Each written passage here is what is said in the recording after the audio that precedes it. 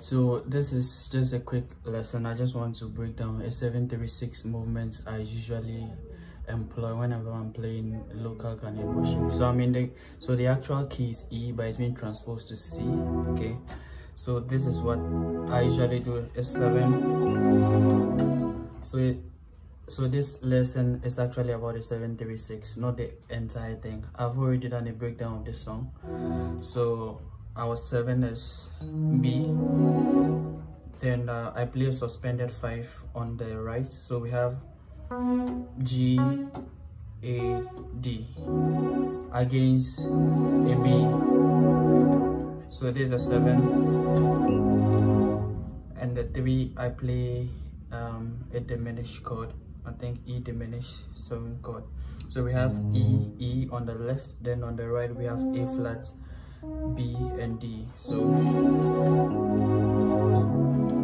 okay, to the 7, to the 6, so 7, okay, 7,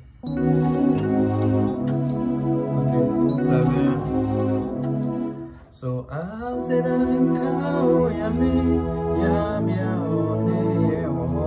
so we are going to a 6, so we can just quickly play this. Okay, so anytime you have a progression that goes to the 6, you can quickly throw in the 7, the rest 6. So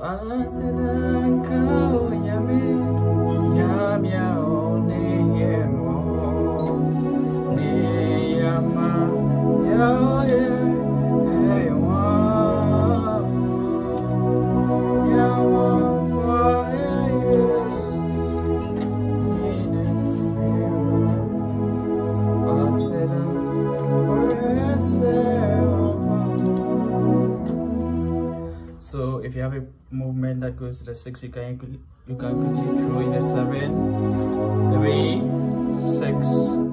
So I take it again, 7, 3, to a 6, 7, 3,